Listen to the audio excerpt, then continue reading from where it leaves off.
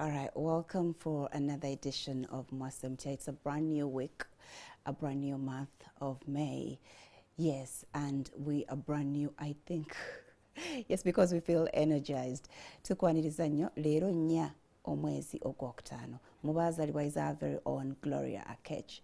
Happy birthday, my dear. May you continue to guide and coach people wano ku Mwasuze Mutya. Bale David, my former teacher, happy birthday to you too. Brian Oceans, to Senyondo Abubakar, to Julius Kalyango. Hey, Julius is also our own. Julius sebo tukwagaliza amazalibwa malungi. Mahmoud, Arenaitwe Prosper, Narule Catherine, Cheine Gerardine, Yasin Zamboki, Rakakamba Morrison, to you too. Happy birthday. Nabalala mwena tubagaliza birungi byerere. Mwebale nnyo okutwengako.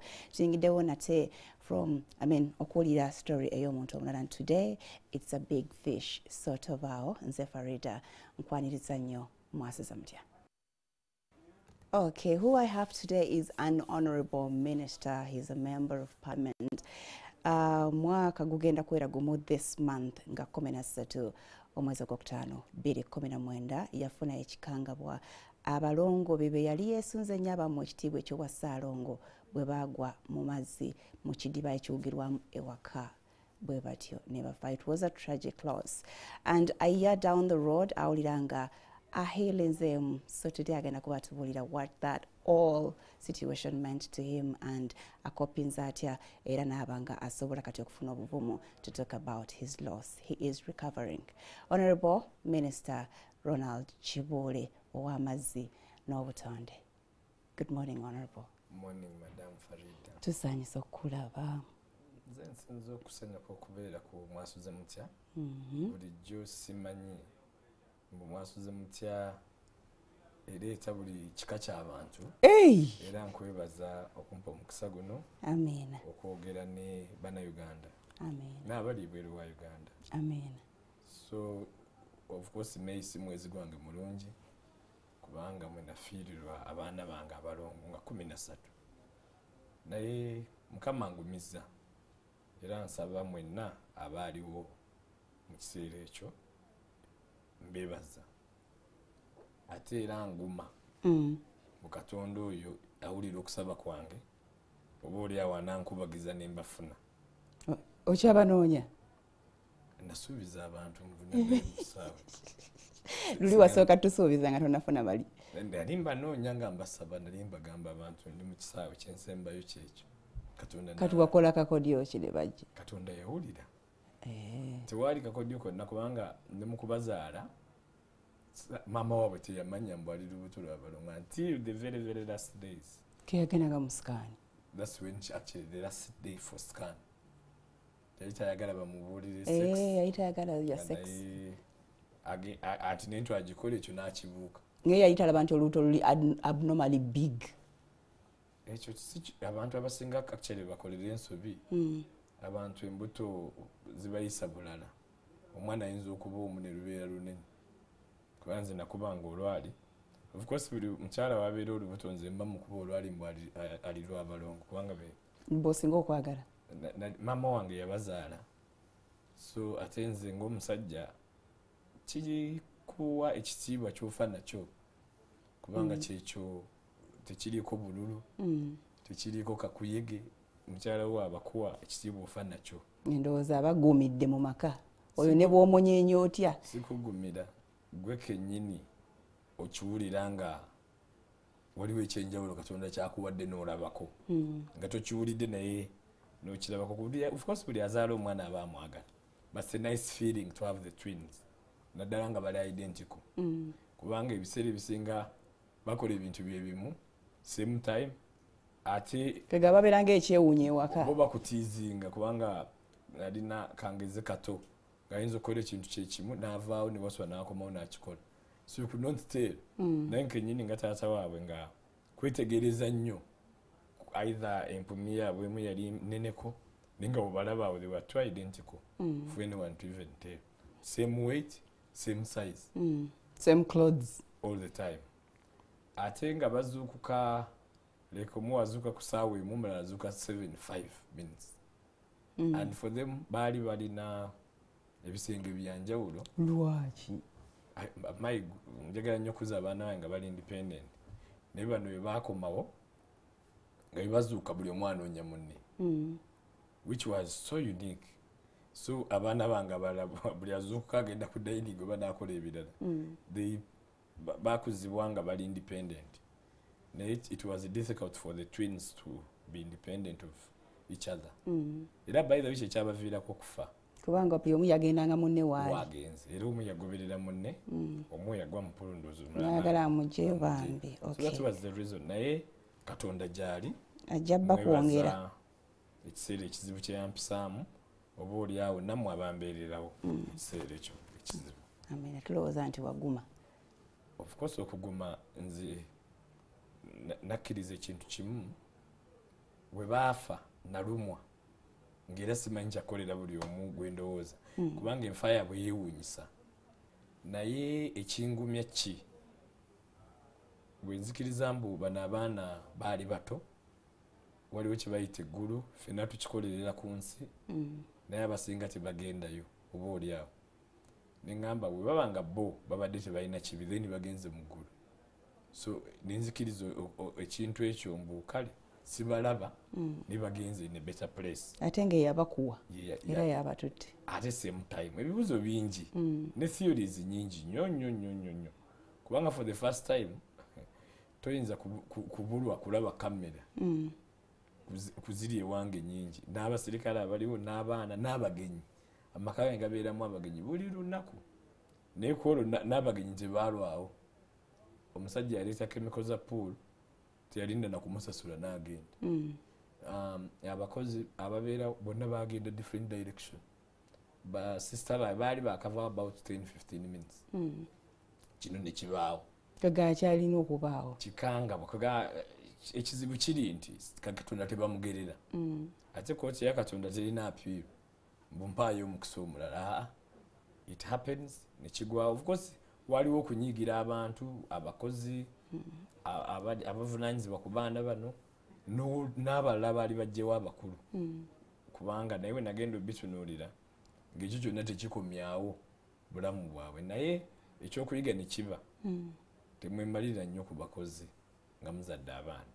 Families nyingi we bazaala abaana yesu abakozi balungi mbawo obuvunaanyizibwa mubawo omusaala naye tebabaagalira baana kubasingamu ababazaala nabwe ekityo nze nekinjigiriza era obudde bw'abaana nina bungi bweyongerako kubanga ekiseera ekyo kyandaga yesu okuzaala kikulu ne maama waabwe ayinza okuba alina obuvunaanyizibwa obwo naye gwe olina bungiko gwe nga taata ate nga Waki? taata yasinga obutabaawo era nze obudde bwange obutali bwakola njagala buspendinga n'abaana bange ate okuzaala nako saagala kweteekako kkomo oyagala ozaale paka bundekedde awo oba kukuba omuggo guno osobola okumanya amaanyi ga Mukama kubanga singa nali sirina balinzi for a long time nga n'abawala 6 n'enzaalayo omulenzi omu bano bwe baali abagiza abalongo ate nga ne mama waabwe yali talina balenzi akati ati be balenzi be baba gamba baana baali baana nnyo ku mutima ku fembi mama ne taata wadde nze nalinayo omulenzi omulala that time. Ogambye honorable nti temwamanya nti omukyala ali lubuto lw'abalongo paka ku last minute ekyewuunyo yali lubuto wetwava mu campaign bano abaana baali ba Mukono North why mu campaign zange zasembayo bangamba abantu Mukama ampadde byonna naye kacyanampa balongo kyenkyamusaba ekintu kino kyogera mu rallies mu nkuŋŋaana z'ebyobufuzi ng'olinga asaaga ngamba gaba bansabire kubanga waliwo abawagizi bange ab'omukalagi bankolera birthday party ku rally najja okubwa campaign ku lunaku lwe nazaalibwako olwa January 20th. Of course we bajja bo bandetera ebirabo ne bangamba bazze kunjozaayo za kutuuka ku mazaalibwa gange ne bagamba naye byonna mubikoze naye Mukama ampa abalongo kikugaa kyakulinga wano. Yes, no, actually nagende Mulago nakyali minisita w'abavubuka. Ebyo byogera ng'omukyala ali lubuto? No. Before myaka 5 actually 2016 live 216 kakati 2011 nagendako emulago waliwo omuntu ng'azadde abalongo mbanzikirira nangobera naga minisita nsaba kunsasulira bill nimutunulira nemubuuza kiki nzadde abalongo nemubuuza bill yameka mitwalo 23 something like that nemutunulira nenzimuwa naye mukimango gwagande katonda tali fair kati onayina n'ekizibu abazadde naye alina n'ekizibu obaagala naye tubakola ki tobalaba of course nentambula naye brother wange omulala n'abazaala nengenda ku mukolo gwe nemugamba akati nze nzirako muganda wange omulala n'abazaala about 3 of my brothers babazaala naawe n'ogumanja kufuna kakati nze nali natera bivaako naye ekyaliwo olwo olubuto lw'abalongo we lwajja of course nakubanga olwali luno lw'abalongo ate maama waabwe yazaalanga bawala ne mukyala wange omulala nga azaala bawala eventually n'azaala omulenzi ye kakati ono bwe tuva mu campaign kwaye binabyogera ndi Nalongo bwe twadda ewaka of course neabeera nga yefan lwali naye yali abaagala ekyo saagala kumwogera oba yabaagala kubanga wali obaagala saamuwulirako ng'abasaba naye nabo babalina ewaabwe alina muganda we omu yafa omulala waali naye ku saidi yange ate newaffe waswa yafa kato waali so my mother was a Nalongo and the other your mother-in-law was a Nalongo kati mu kino eky'abaana okufa okuzaalibwa nali nkola omukolo gwa Thanksgiving okujjukira maama wange mbigatte lumu n'okuzaalibwa kwa Thanksgiving okwebaza president okumpa oba minister okwebaza abalonzi okumpa obululu kakati Nalongo n'agenda mu ddwaliro. This was around November, end of November. Ng'agenze just ku check up. Yes, kati actually doctor bamugamba ajene scan ng'agenda mu ddwaliro n'agenda okufuna scan. Kati wa scan n'amugamba n'abaana babiri. N'amubulira balenzi teyatuuka wa doctor n'addayo waka. Excitement kati yakimbuulira end of November kati 2 weeks nga netugenda tukonfirming test season netugenda mu scan endala about 3 nezikonfirming naye ekikulu ekyakirimu wafuna results zino ez'abalongo za affecting omukolo gwange essanyu. No, my mother was yafanga 27 December. So nali ngamba mpite president ku lunaku lwa 27 December. President nakiriza okujja ku Thanksgiving. Thanksgiving nzijukire ne maama wange. Then nga 23 December president nankubira nangamba ngenda kujja mu afternoon siku macha. Ne musaba kati amawulire weegali. Tukonfirminze nga 22 olweggulo mbu kati abalongo tebikyali mu scan zonna zikonfirminga kyekimu. Olwabulayo bbanga kibazaalibwa? Bazaalibwa mu January. Okay. The due date was about 14th January. Kwa scan nabaga ebeera accurate tupange date nnungi. So ku lwa 23 ku ssaawa nga 5 president nankubira okungamba ajja kujja ku Thanksgiving yange naye tajja kujja ku macha ajja kujja mu afternoon. Ne musaba ne mugansa bw'okyuse tubeere ne January. Kati omwana wange omu yazaalibwa 26 January olunaku lwe yawambirako. President n'amutuuma erinnya Victorious.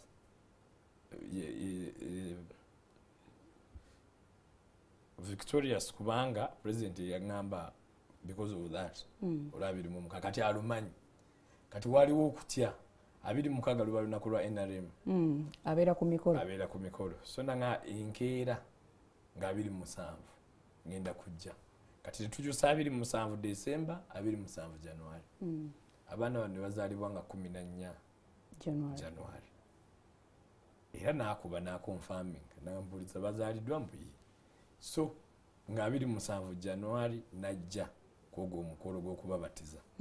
So olaba mbatiza abaana mu nnaku bazaaliddwa 14 naye 27 naku 13 ezo zennyini nemwezi nakulakuliramu ebintu ng'oyangu babatiza ndabayo abaana be babatiza bababatiza of course n'abalala wakola kirindi naye bano baali 14 baali bawere nnyo ne maama waabwe omulala n'abatiza omuwala oli Victorious n'omulenzi omulala gwe bayita Aaron nali nzadde akati nembeera n'essanyu mbu nebaziza abalonzi abampadde obw'MP nebaziza Naalongo okuzaala abalongo ojjukidde maama waabwe nzijjukidde maama wange ne mukyala wange omulala Esther ng'azadde bali abaana bali so omukolo gwali mulungi ne mukama wange ne musimu okumpa obwa minisita mu kisanja kino so ku myaka 2 n'ekitundu baali bawezezza emyaka 2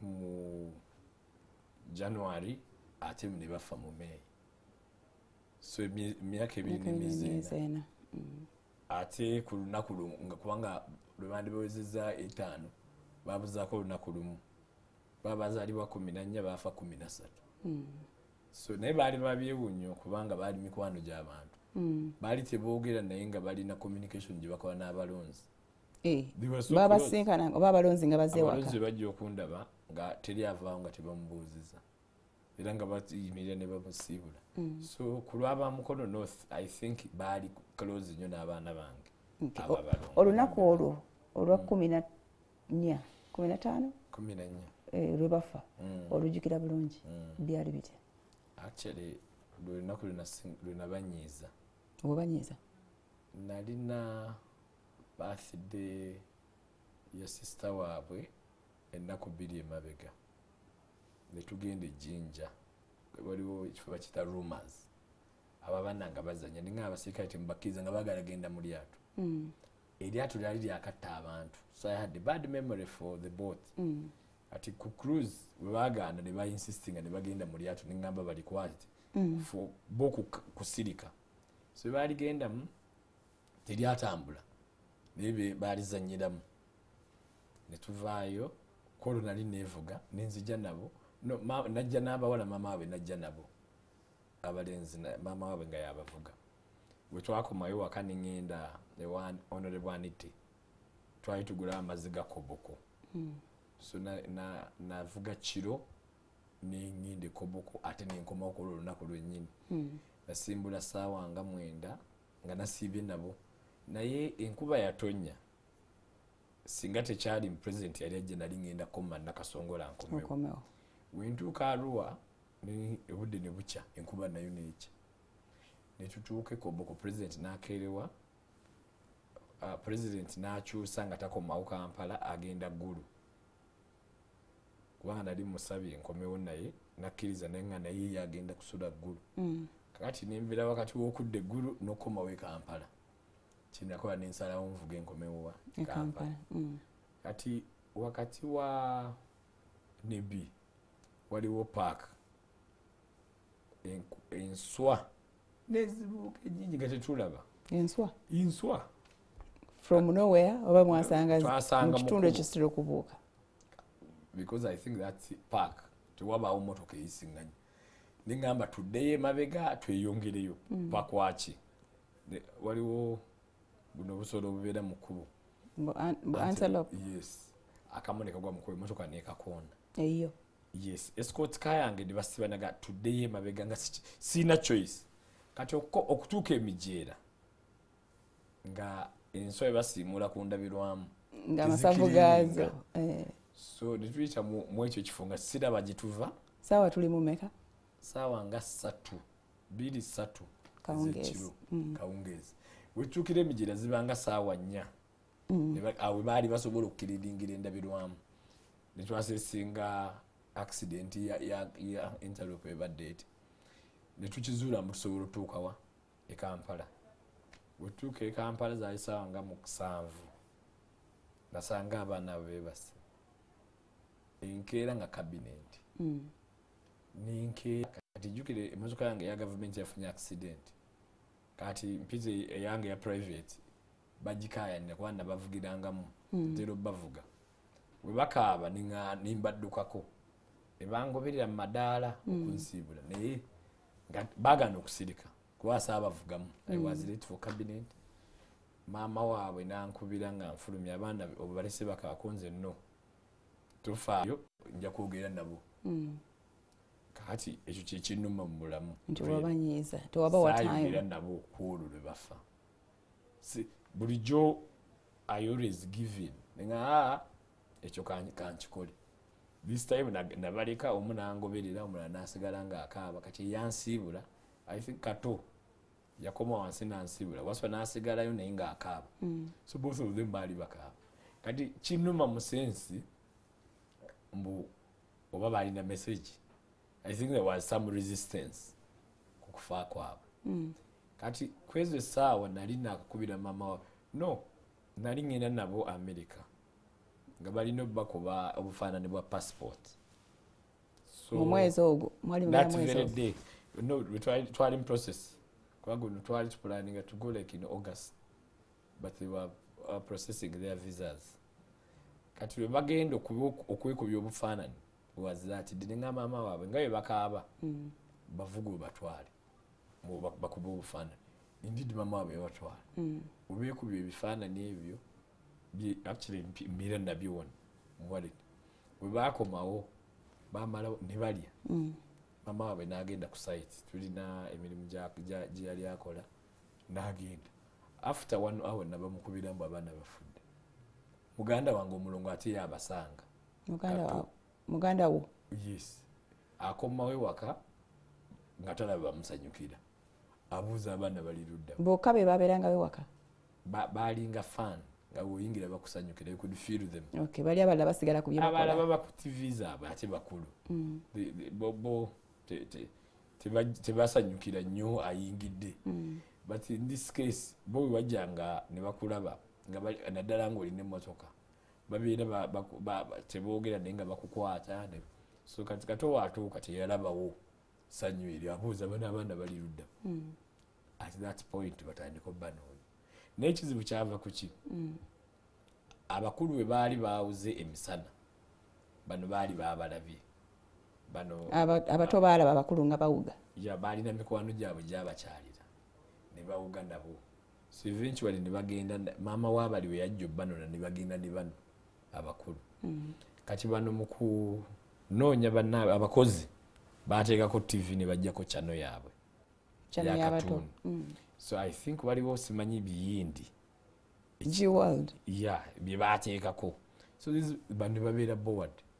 Kati okufuluma okwandibadde okwekandagga bagenda kunoonya bannaabwe gye baabalabye. Waliwo distance okuva ku nyumba yange ne pool ewerako. So batambula ne bagenda okunoonya kwandoza baali beekubira ndulu tebalaba tebasobola kugamba bano lwaki mutujiddeko chano yaffe. Bo kye baakola kufuluma. Oba tugenda tukola ebyaffe. Yes, kati mu kufuluma okwo bano abakozi baasigala ku ki? Ku TV. Anti waabwe yajja n'abeera ku ssimu. Baalina omukozi waabwe abalabirira boboka. Baalina abakozi naye waliwo ne relative wa madamu eyajja n'akuba essimu n'abeera waggulu. I think yali anyumye nabo byali biwanvu. Kati bwe yatuuka okudda nga Kato abanoonya so ne bagudde mu pool. Omu yali tafiiriddeewo but I think baalaakenga treatment. Tebaamanya kiki bamukolera. Bwe babatuusiza mu ddwaliro eriri okumpi ne bafa. Naye bwe bankubira essimu waliwo response y'abantu. Kuba baatuuka mu ddwaliro abasawo baafuba. Gwe bagenda okukubira essimu nga baatuuse dda mu ddwaliro. Nali naakava mu cabinet nga naakateekako essimu. Ssaawa mmeka olwo? 11. Ne bankubira nga baŋŋamba nali nfudde mu cabinet nga njogedde ntuuse actually mu town. Wali industrial area. Nagenda e Muyinga ku international. Waliwo omuntu gwe nali njagala okulaba nga jjaamu ebakutte ne baga kale kanyimirire wano nsaana. Kati mu budde bw'okulinda gwe nninda ne ŋŋaba nkole gym. So nenzijjayo ebintu. Waliwo Paul Kasagga omusajja omutabani wa Zimu najja n'ambuuza ogenda kukola naffe biki nga tukyanyumye. Essimu nejje ya muto wange. Yaŋŋamba Kato yaŋŋamba kimu oli ludda wa? Abaana bagudde mu mazzi najjako. Farida tumanyi kinayitamu. Kati soke tuwummulemu ng'okitubuulire. All right, Emboozi omukulu Honorable Ronald Kibuule eyabalongo be abaafa omwaka oguwedde gye tuliko tukoma otava. Okay, webale nnyo okuba ng'okyali naffe tukyagenda maaso n'emboozi ya Honorable Ronald Kibuule eyabalongo babaabuuka sometime last year. It will be a month, it will be a year on the 13th. Yeah, 13th of this month nga baweza omwaka gumu nga babuuse. Yes, Honorable, wetutuuse nga tuli ku lunaku olwo lwennyini abaana lwe bafa amawulire amaze okugafuna, so how he gets to the home. So ku international nali nkoze appointments z'abantu nga babiri. Waliwo omwami alina mukyala we nga alwadde nga agenze India. So we yankubira bamwita Steven nimugamba nsange emuyinga ku international. Waliwo n'abayindi nga babayita Technofab. No. Some company n'omukozi wange omu mu ministry, engineer Felix. So bonna bali mu different places. Nimbaga bonna bajje ku international. Emuyinga. When nayingira mu saagenda mu gym. Confusion eyo wejja bonna bali on the move. Nene mu balaba. So nenvuga ono katowe yankubira nasigala nzija mu industrial area.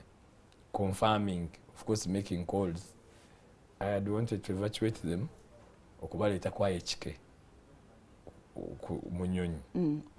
Nentuka bwamala n'omufuna. Kato bwe mukubira nintandika okufuna essimu endala. Abantu nga babuuza ebintu byebimu. Kakati problem gye nalina treatment. Of course katuti yambuulira mbu bafudde. Oba babuuse. His argument was abana bagudde mazzi. So nengenda kwa HK waliwo omusawo. Emergency wing. Ngafunye helicopter naye nga njagala musawo. Agendera mu bajje.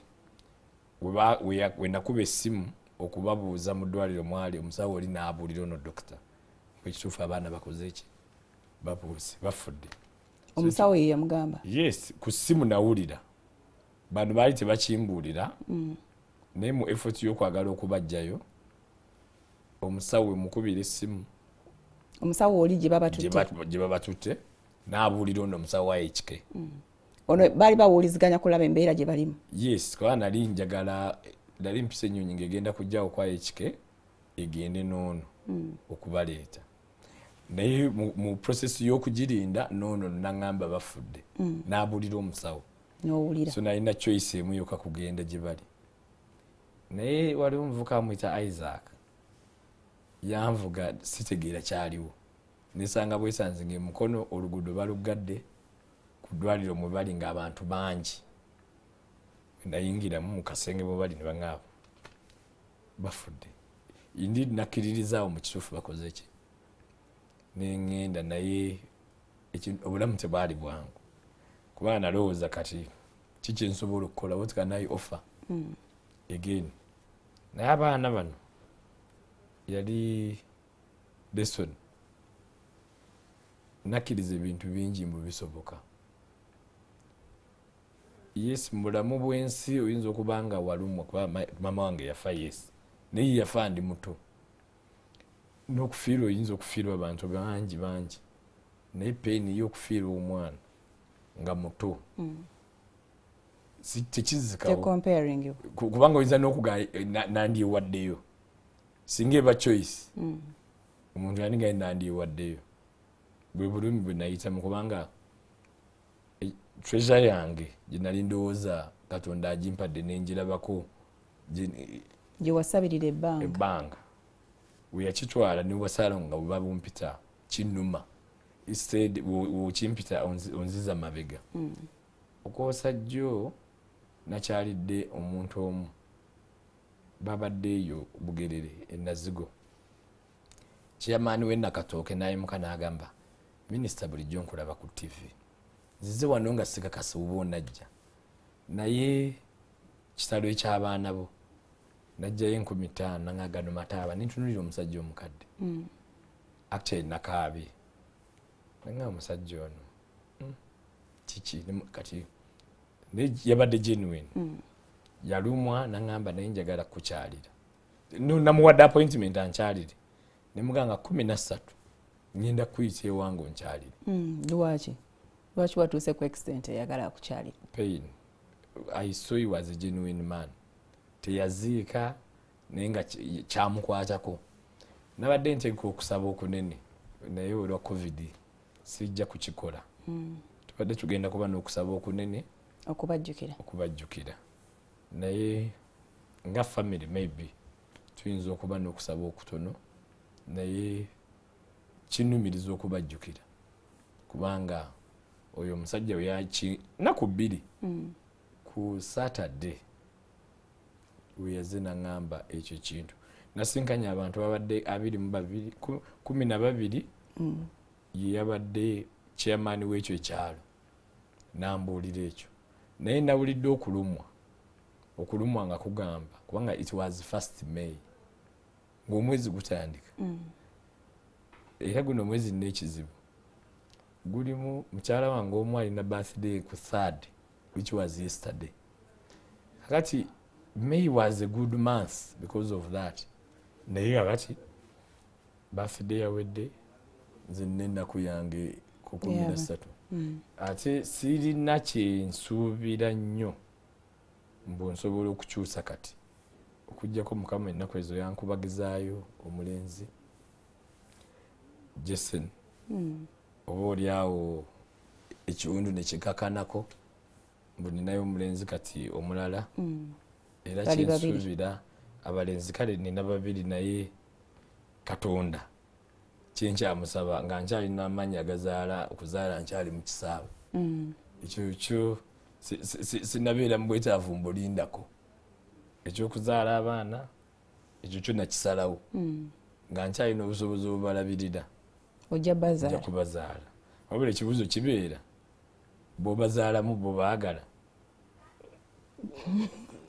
obabuuza baagala kubanga kati choice y'okwagala abakyala abasinga reason ze bawa mulembe osanga abantu balina abaana 2 ate abasomyeko ye system gye balimu okuzaala kizibu and because of time anti muntu gamba tuzaale betusobola naye okuzaala okay nze ndine wembateeka okuweerera abaana n'okubalabirira si kyekyoka naye waliwo kye bayita love tebagigula it's not money okwagala abantu abaana bo lwaki kyandibadde kizibu nze bwe saagala baana bange njagalaani is really touches me now ng'omuntu yenna nina wempita nosanga abaana abato nga bali bokka mu kkubo mbasanga n'ebidiba nga bawuga imagine ku mazzi agatambula nosanga akaana akato kali mazzi galimu n'ebyo batugamba nga ebinoso bibeera mu mazzi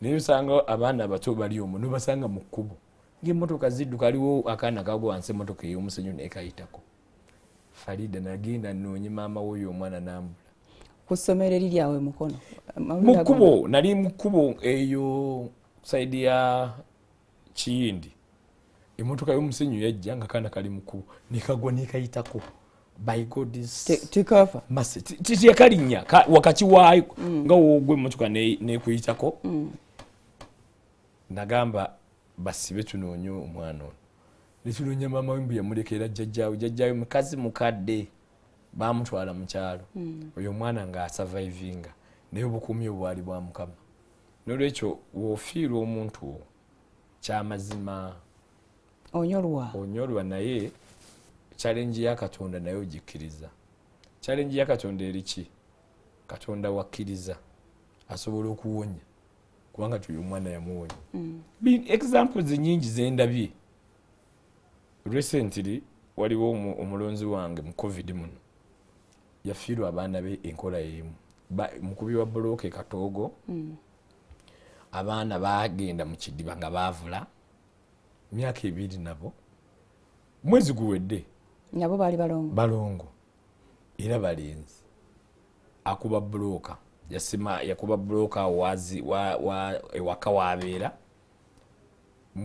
bali bakaana ne mukyala we abaana sigwa abanaaza baleke batambule bafulumeko abaana bagudde mu kidiba ne bafa ne babuuka ne babaziika Mityana nina ebbanja lyogenda okulaba omuntu oyo covid eyo nolwakuba ibadde tulemeza okutambula naye manyi kyayitamu era omuntu omunaga mwagambanga Illuminati kakati nono Illuminati eyasa abaana kugamba abantu olumu bazanyira mu amawulire ago wagala banga wabisomanga. I could hear some I don't want to call them useless but I could hear heartless people speak atenze nekizibu kimu bantu bangi banjogerako nga tebamanyi oli abiirawo ng'ayogera n'emboozi gye bamunyumiza nga ya bulimba naye nga ajogera ng'eyagiraba era mbiwulira olumu n'enseka.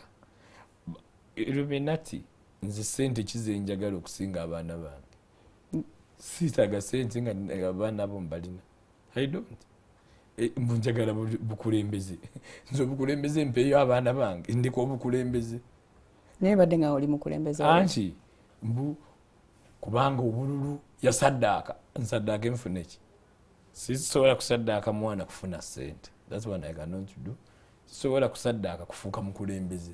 Leaders are chosen by God. Tuvuganya akalulu n'alondako anaawangula omulala ayinza okwesimbawo nga taliyitamu n'abantu b'endabyo okuva mu ssomero nga bo bwe beesimbawo tebayitangamu even up to now politically nayagala obwa kansala n'agwa nayagala obwa MP n'agwa abalanga bo it is always a success story. Kakati nze ekizibu kyange ku nfa y'abantu bano wayita wiiki emu nga bange bafudde ne bagwa mu swimming pool e Dubai esimera case oli yavuga akagaali omwana n'avuga nga atolose ku ewaka waabwe ku neighborhood n'agwa mu pool n'akagaali ne muganda we they were twins nabo ne bafa. Kati nzize ntegeera ate mukyala wange Nalongo bino akoze research nnene ku kufa kw'abaana case by case era wogenda n'omubuuza akugamba wano ate zina traceability n'ebweru ne London it happened after your incident. Yes kubanga bino ebintu ndowooza bibaddengawo nga tetufaayo paka wekikonkonewo that's when you open up wanga timanyi oyo muvubuka w'ekatoogo kyayitamu abaana be baali bato bagwa mu kidiba ekya bulooka just ewakaaba puulo ogikolera ki nanyiga nali njigyemu amazzi nabikinga naye nga zonna si solution eventually wali yagala jiggala nga nene kosi okugigalawo kubanga bantu bangi baziggadde ng'enaggulu n'abalala ate ne protection nezirina obutimba naye nebaza nnyo Ruth Nankabirwa Minisita Ruth Nankabirwa singa teyajja mangu nandaba nandibadde nfunye ekizibu. Nankabirwa yambuulira example emu omwana wange yafa nga nze musasulidde okugenda mu pool wano ku Ruhana yali naye ekyemisana n'amusiibula n'amuwa ssente agenda awuge ng'amanyi okuwuga n'afa bamukubira simu nga omwana we akoze eki afudde. Ekintu ekyo tekyali kitono kubanga otunuulira nze nga nze nandibadde nkaayanye naye Nankabirwa bwe yambuulira ekintu ekyo yanziza ku bintu bibiri ne minisita omulala Namuyango naga ono yafa myaka ena yafiira mu bbaafu bayoza emmotoka amazzi agoza emmotoka ono ne bagaleka mu baketi ono omwana bwe yajja n'agakeberamu n'agwa mu baketi nayiraba ekifaananyi kyemumazzi n'afiira mu baketi. Kakati incidents bbiri ne mmeeya w'emukono kagimu nampa example ye Zambia bakyala omwana we n'agenda nga mugenji yakyala nga balina pool lwe yagenda n'awuga ne banne ye yafaamu ye omugenyi. So incidents ezo mu kiseera kye nalimu zandaga yes bali tebaali balongo but at least I could accept tebituuse ku nze nzekka n'ebibaddewo ebyo babikuwanga wayisewo ennaku nga Nankabirwa yajja kuolo after hours kubanga Nankabirwa bwe yajja ne Minisita Muyingo Nankabirwa nagaa nkubuulire kino ekikutuuseeko kyantuukako which story I knew naye nali sigikeberanga kuba ye Ruth omwana we yagenda wano ku Rohana nga baliwo ne lifeguard n'agenda nga asiibudde teyebba myaka emeka 10 yali 10 old nga y'omu ku bakekere ba best swimmers naye kasita yagwa mu mazzi abalala bonna abalimu bamuyita bamugawo oyo afudde. That time Nankabirwa ali Minister wa Defense abaana bano bagenda n'abakuumi naye bwe baatuuka okuwuga babalekera life guard abakuumi ne baddayo eri mu minutes ne babagamba omwana afudde kati Ruth nambeererawo nnyo mu kiseera ekyo nga mpa example meya w'emukono kagimu actually politics tatwawula meya w'emukono wa DP naye bwe yajja n'ambuulira story ye Zambia nina ne mukwano gwange mulaba mwita Dembelyo ye Dembelyo n'angamba yafiira wano mu Kolini twajja nga gwe twesigayo amanyi okuwuga tulya bulungi ekyemisana n'agwa mu puulu ya Kolini nga tuli wali kyatwala eddakiika 5 tugamba omwana akoze ki afudde n'olwekyo scenario y'okufa mu mazzi zeebaawo nenze mu kino ekyange baali babiri same time ate ekyokubiri mu kufa ne bateekamu politics politics w'ebyebufuzi ebyettaka ebyaki really bamisinga point nze gye nalaba era enkulu gye mbulira abazadde kufaayo kuteekawo systems ewaka ezeebeereramu ezitali best ku bakozi nti omwana beera lwabeera obe ng'omulaba kubanga kamera kyangu oyingira buyingiza ekinabiro omwana n'akubulako bw'ati anti nkulaze bano baalina buli mwana omukozi we atali wa spare ng'afa ku ye yekka naye tebaaliwo kwolwo bwe kyabajjawo ku TV yabasingira that time omulimu gwabwe kati n'eddembe lino kubanga tebereza bano abaana baagala katuuni gwe omuntu omukulu oli opposite kyova laba kati bano abaliwo ffe tulaba TV emu balaba byabwe ndaba byange ate bo ebiseera ebisinga era neebaza bamaama baabwe bakkiriza okubawa obudde okola choice abaana bange balungi mukola choice kye bandiyagadde okuva ku kulya okuva ku gye bakyala ne gye baagala ate mbakuzizza nga bali sensitive tosobola kuba no nakusomero nga tebakumanyi ekyokubiri tebagenda gye batalina nsonga mu covid tebasobola kukkiriza nakufuluma addu muteeka mu moto mu lockdown eno kujja baka tugoberera biragiro balina sanitizer bamukuwa sanitizer batamukuwa basigala bagamba oyo avuddewa so kinsanyusa okulaba obwongo bwabwe ku myaka kubanga omukulu wa myaka 11 agenda ziweza next year omwana w'omukulu myaka 11 they are two of same age okay naye ate omu president omulala prime minister kusomero in the same school and they competed n'abaana ne babalonda kiki kye bambuulira we beesimba bwe baasooka nga babinkweka eventually ne bajja ne ng'obagamba tobyagala no I would encourage them but I wouldn't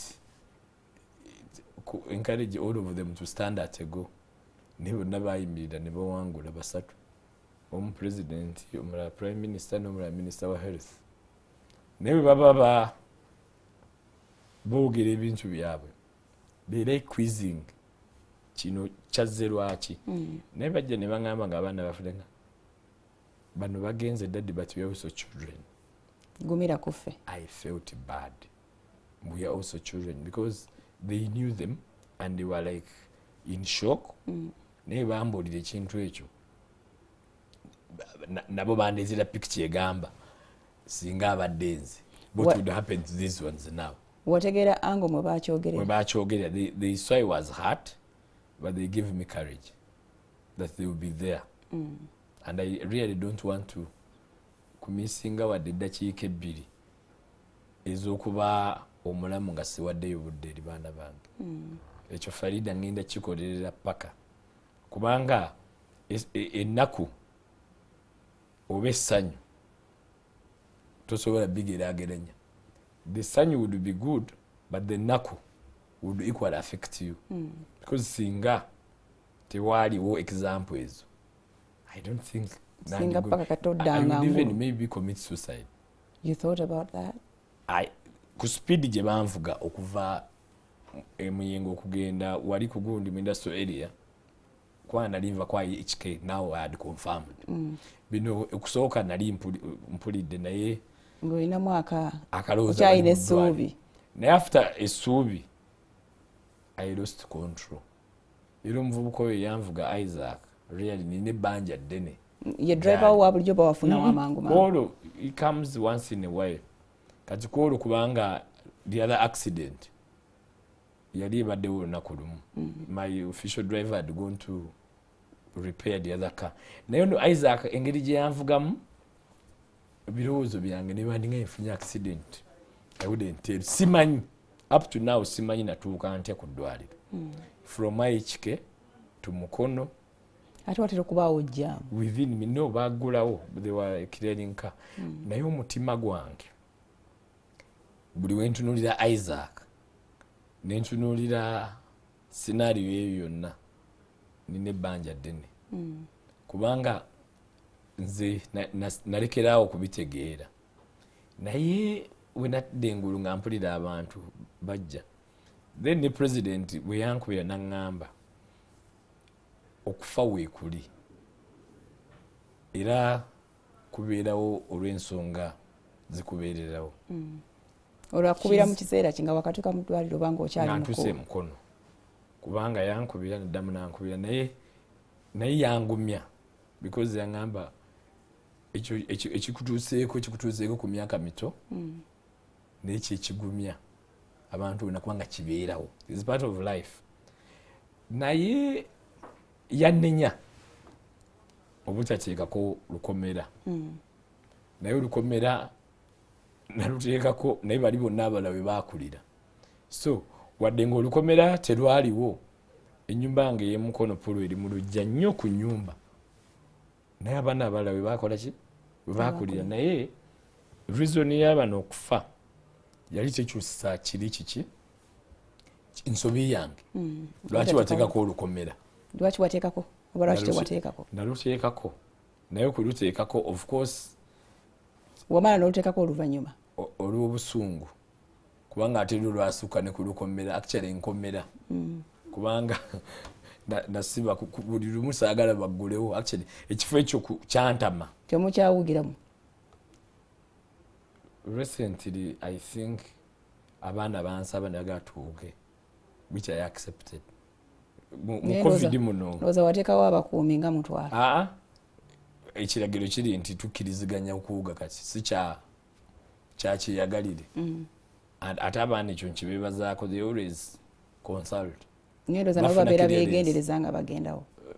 Bamanyi okuwuga bamanyi era tuwuga naye okutya kwaffe of course shock eyabali n'abo abaana nga twawuganga nabo nga bato but of course they are age nga babeera mu floata. Naye nze kyenjagala okwebazaako Farida kwe kumpa olunaku luno mu May onyambye ekintu kimu kubanga mbadde ntegeka okubasabira era mmanyi abantu bangi kino badde bakisuubira tekigenda kubeerawo naye bonna gye bali abasobola okusaba babasabire. Naye nze at least wengumidde mbwe yabampa akyasobola okumpa ki abalala era oba oli awo n'abalongo akyayinza obbampa. Bw'owanyonderwa bw'otyo nga taata of course oteeka okunyolwa naye ensaasira Naalongo eyabeetikka so much even up to now.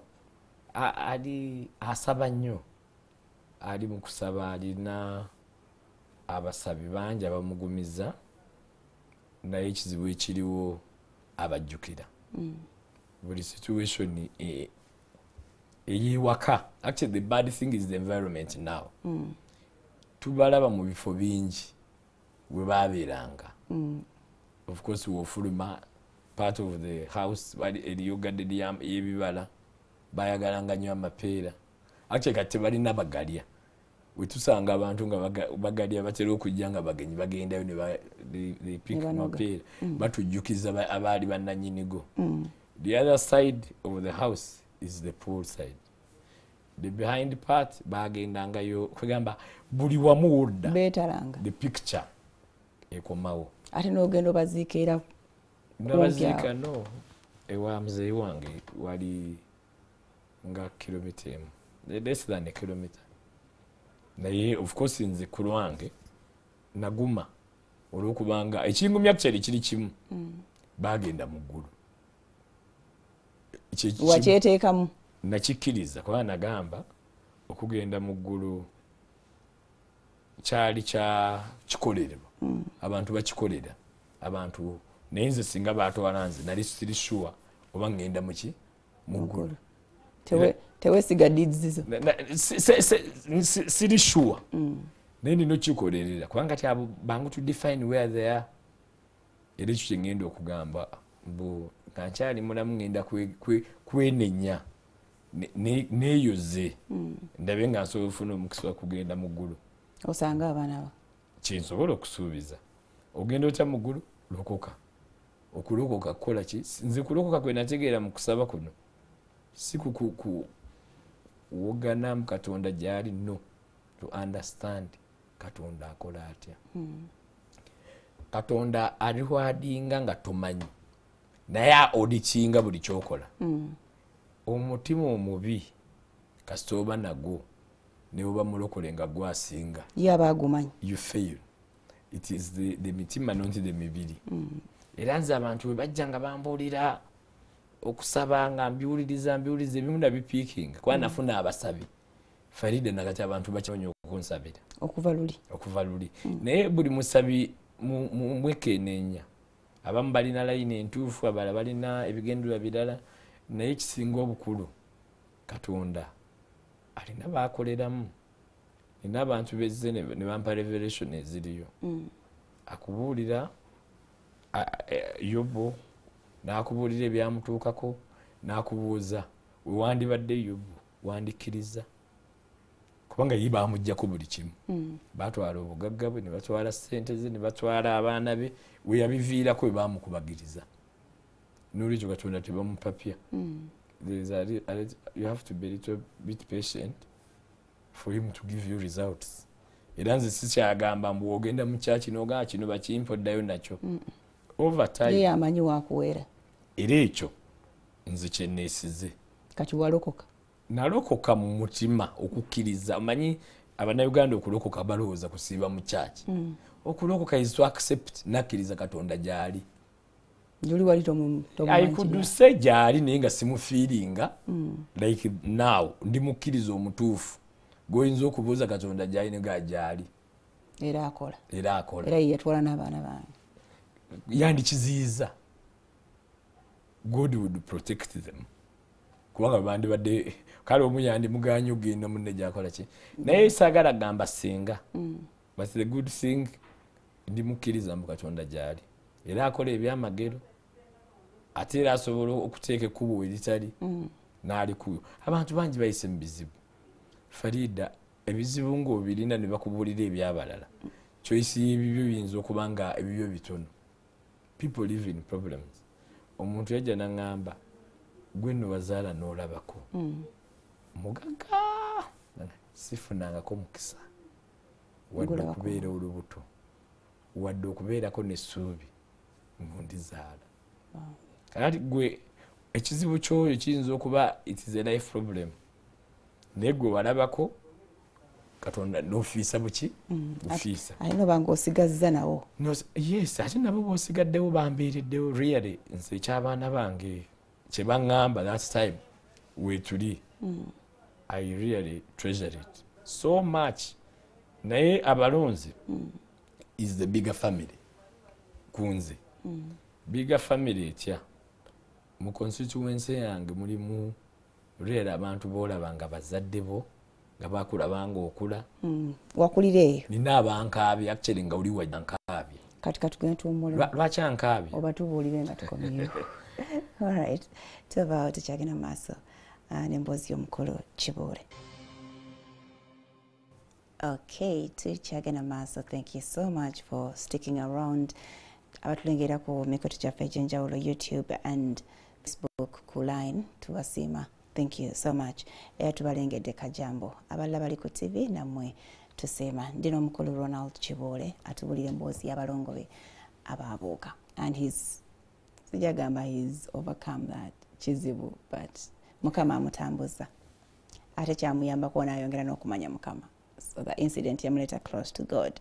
Manya ebiseera ebisinga butunyweze nnyo wabaawo ekyo ekikuwalirizo kituukako. But anyway, obadde okyatugamba about constituency. Yeah, kubanga you see constituency nefuuka family eyo kubanga oyinteractinga nabo obakoleramu emirimu egyenjawulo. Buli muntu yenna yali amanyi kyensinga okwagala nga ne baba basaba conclusion y'okusaba bakinsabira. Kati in a joking way. I don't want to say in a joking way kubanga buli n'abasabi bennyima tukusabire ki. They would get surprising amagambo nsabira abalongo, which I still say. Era amagambo wengendeyo mizikiti gyabwe ne mu church they always say Minisita kyasinga okwagala kusaba abalongo bebadde. I still confirm njagala nkisabira era n'abakisabira kubanga buli speech zempulira nga ngenze banaddiini conclusion max ziga mukama akuwa ekyosinga okwagala ate ne bakyogera. Obukulembeze bukuwa omukisa okukola n'abantu ab'enjawulo. Mwabo mubaamu abalina okukkiriza, mubaamu abatalina kukkiriza. Naye ekintu ekirimu Katonda si kirungi muntu yenna kubaganyako birowoozo oba kola judgment nga tomanyi. Kukibalaatiramu. That is the word, kubalaata.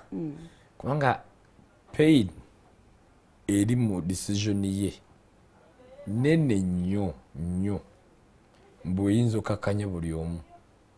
Okuva abaana bange ne style yange yakyuka. Farida sikyagala kukaayana. I give up so easily. I say okay. Byansi ensi tenneemazaamu. Okuba rigid oyinza okuba nga kya butonde naye Katonda bakuyita kukakkanya. Aina nze sikyalina actually sitereka busungu kati I don't. Era bwe ntulira omuntu nga ayagala kuba kuyomba nange nkuviira kubanga luli nga ndi muyombi mulungi nga siyinza towangulwa. But now I accepted. Ninzikiriza mbu Katonda omanyi okubeera mu koona wali badde mu koona guno omwaka sifunangako bulumi nga bwafuna kwolo tolina kyogenda kukola kubujjawo okujjako okwegumya. It took me time even to speak mu public okuguma. Waliwo omusajja bamuyita Kabambwe, chairman wa Gombola y'Echampisi, yakola omukolo baguyita akiika. Akiika mu Lusiraamu kibeera ki kubanga kusabira mwana oyo kubanga okumuyingiza mu ddiini officially. Kabambwe wampita yaŋŋamba Minisita manyi nakwesunga ngenda kola akiika eno nebyo wayitamu onakkirizo gye. Nentunulira omusajja mu maaso ne ŋŋamba ono mu birowoozo bye alowooza ki. Ekituufu kiri nti we nakkiriza okugendayo mu akiika ye abantu balinda kye ŋŋenda okwogera. Wali wayisewo ebbanga liwerako? Myezi ebiri kubanga mu May ekisibo kiba kyaddi after May. That's time bikyuka. Mwaka ogwedde noza yali June. Twasiba mu June ba end of May. We nagenderayo Kabamba oyo politically mwagala lwa mazima ge. Yali chairman n'agenda mu kooti. Chairman wa SC3 asoso genda mu kooti n'alangirirwa n'akomawo. Ba chairman ku level ezo bagenda mu kooti. Mu kalulu balangirira moli n'agenda neerwanako mu kooti n'akomawo. So we nagenda yo ku kyalo ekyo. Ekyalo ekyo mu kalulu akawedde tebannonda nnyo kubanga baali n'ebizibu byabwe ku lulwe ye ne muganda we baali bayomba. Naye ekimu ku byensinga okujjukira ku baana bange we nazaala abalongo nagamba ngenda kuwaayo commitment ya reconciliation. Nempita Kabambwe ne Kigundu bonna basiraamu nabayita ku lunaku lwakutaano luba lwa Juma. Kabambwe ne Kigundu nga tebalabagana eye to eye nga baluganda. Omu yali vice chairman ku district singo omulala chairman w'Egombolola. Kati we bajja okunsinkana omu teyampagira omulala yanfiirako. Kati mukyandibadde ng'okulwanirira nfiirako ne mulwanirira n'awangula mu kooti azine wegenda mu kooti ono muganda we nga y'omu ku bandi badde abajulizi b'oli. Actually yali muwagizi w'oli yawangula muganda we. We nabayita ku Juma ne mbagamba abaana bange baŋŋambye mbasisinkanye we nafuuse Ssaalongo. Njagala nkoleyo ekintu kimu. Gwe Kabamba oli wankima ne Kigundu bankima. Ffe ab'ebyobufuzi omu awagira mulala naawe owagira mulala. Oli yali awagira opponent wange nga muganda awagira nze. Ne bonna saababuulira because they will not come. Omu yajja ku ssaawa 6:3, omulala najja ku 7. Ne omu yakyuka n'asanga munnaga noyise waki wano naawe oyise waki. So the exchange emagamba bayitidde ekyo. I want you to reconcile. Nkubuulira Farida baafuuka ba mukwano. Omu ne muwa omulimu mu National Water. Omulala chairman wa Gombolola. So Kigundu ne Kabamba for the first time ne batuula mu motoka emu. Ate nabagamba bajeni bakyala baabwe eventually. We bambala okureconcilinga ne mbagamba bajeni bakyala baabwe. Ne bajeni bagamba mufa olw'ebyobufuzi ne muli musaayi. Ffe tunaabivaamu. Bwe muli fiiro. Ffe tulibeerawo nga mukaayana muziikawo. Kakati a living testimony. Nakozesa obwa Ssaalongo that time to reconcile these brothers.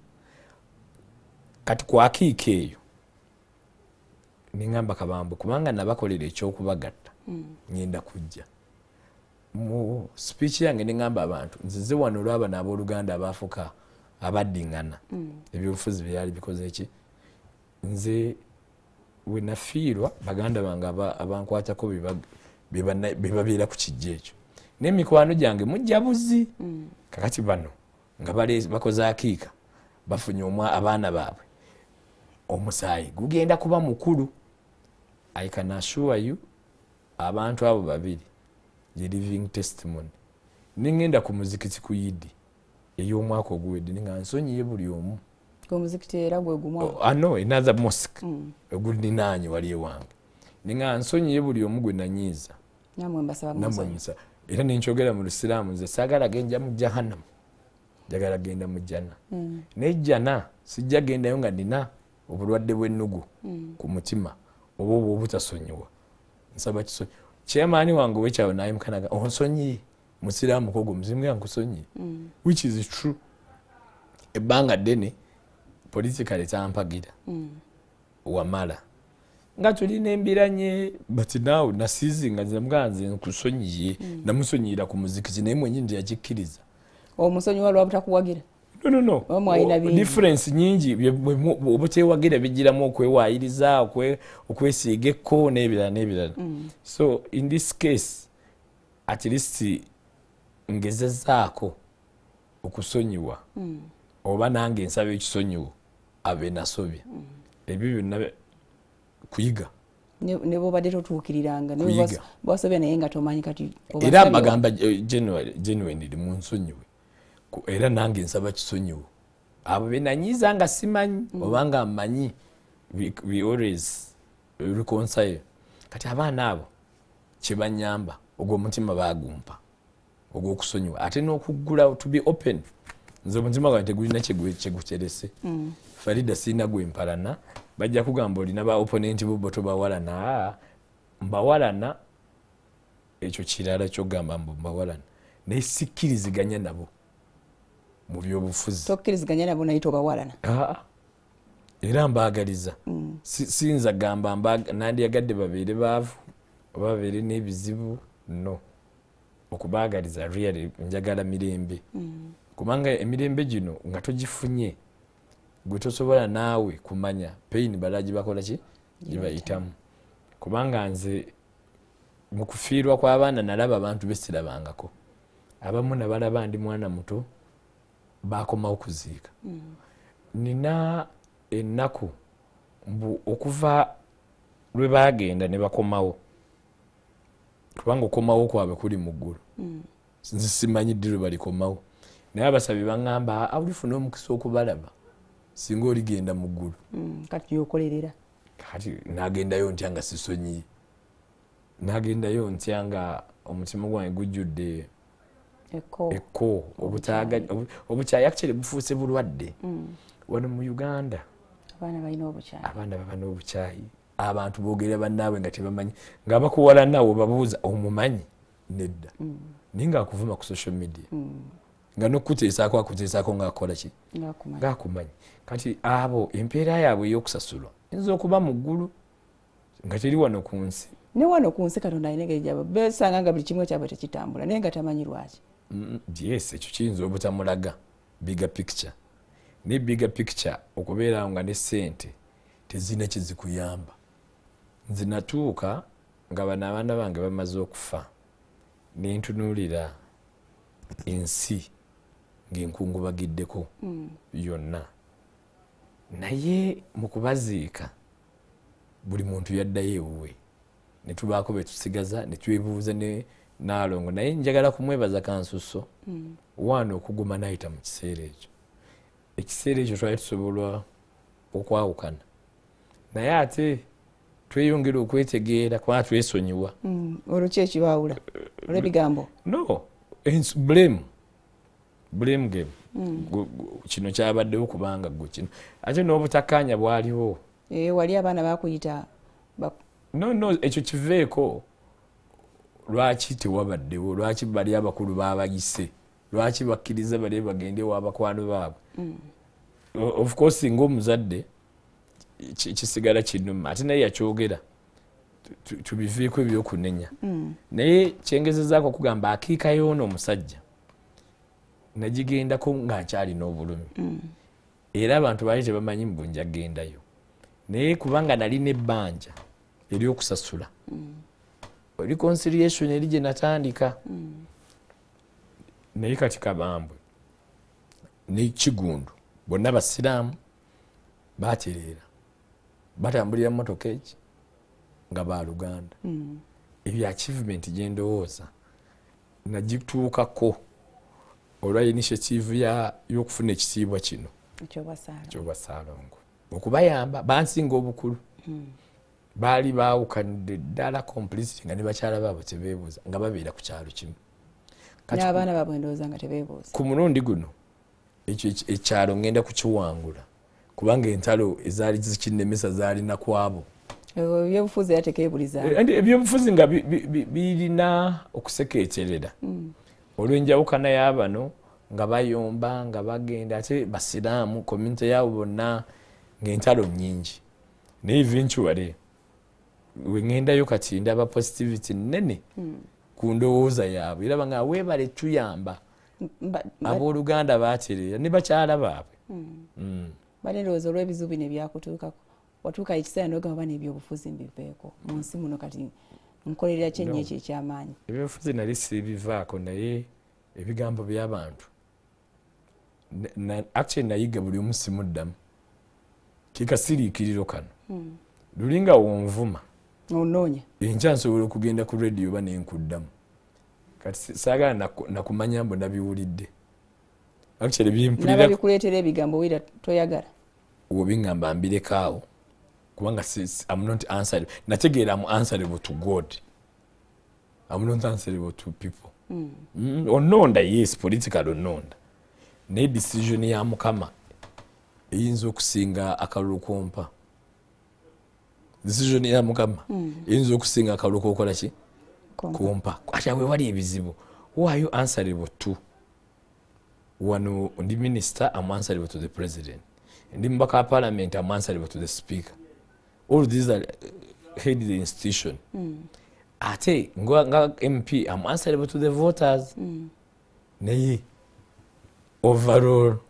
person God kakati ekyo nali lulinga sikimanyi bulungi nga nze nyinza okuba answerable to His Excellency Yoweri Kaguta Museveni ngomanyi top most naye yes mu Uganda I'm answerable to him but Katonda mwetaaga era mu kumwetaaga munoonya lulisaali nanga budde kunoonya Mukama era nsaba n'abatakikola mu kisandike munoonye Mukama alina solution ya buli kizibu kuba abantu bangi beewa obutwa Farida ennaku eruma abantu covid eno nasanga omukadde naŋŋamba amulabirira wa boda boda omukuba mu bazzukulu kati omuzzukulu oyo boda ye mu biragiro bagikwata. Omukadde n'aŋŋamba naye muzzukulu wange okuva le bakwata piki ne wano tajja.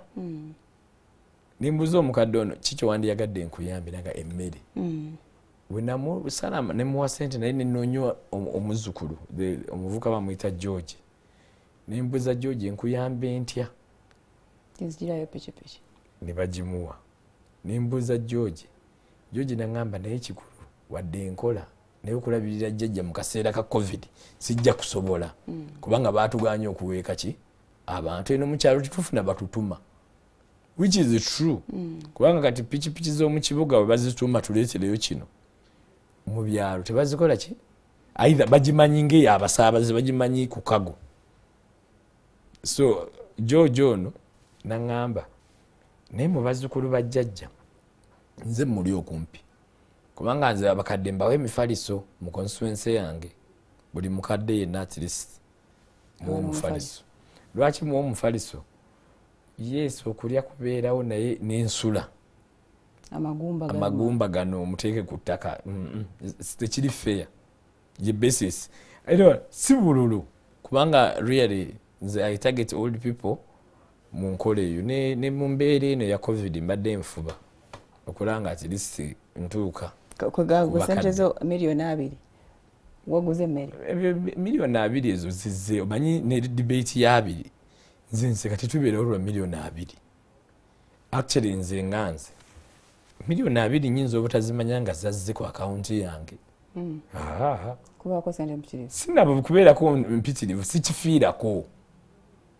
sikifiirako nze mu bulwadde buno actually numwa busaasaanya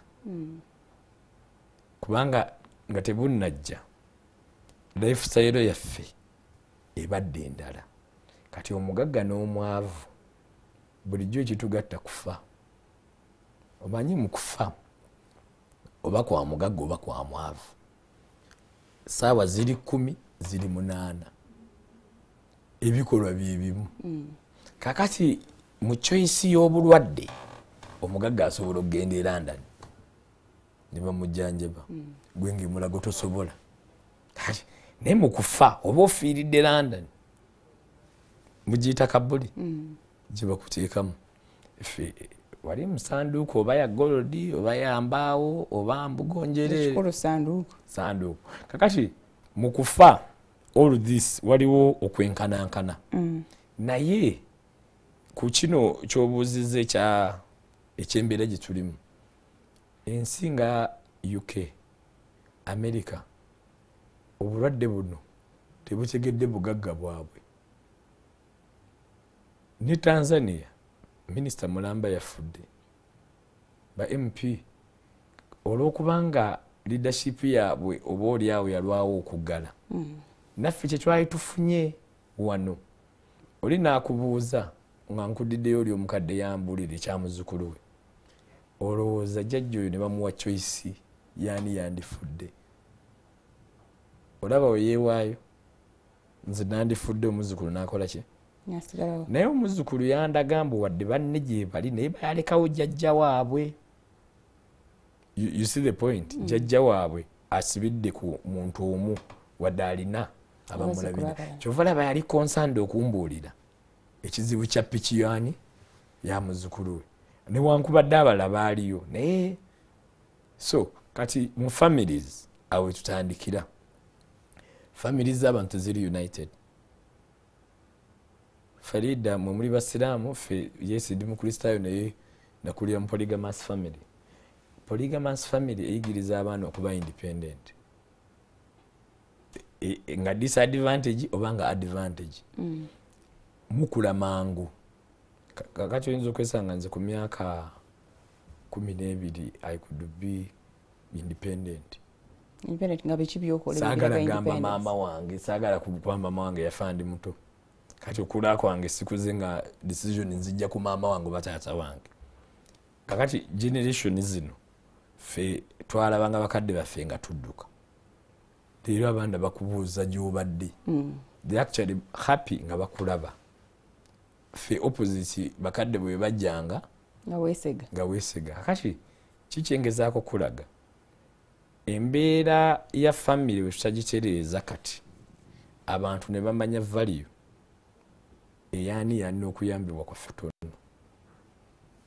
Independence gye nkugambye eddiini bayinza obutagibayigiriza kuba babatwisinga nga basabe, naye mu famire musingana lwe mufiiriddwa ebyobugagga bwe bijjamu ne mugenda mu makooti. Singa okola analysis ku famire ziri mu kooti over property over disagreements, DNA naye efuuse issue kati tukebera ono si waffe baagala mwejjako tagabana tagabana ne babagala ono si waffe. Kati ebyo byonna birina kye biyigiriza. Nurturing ana alina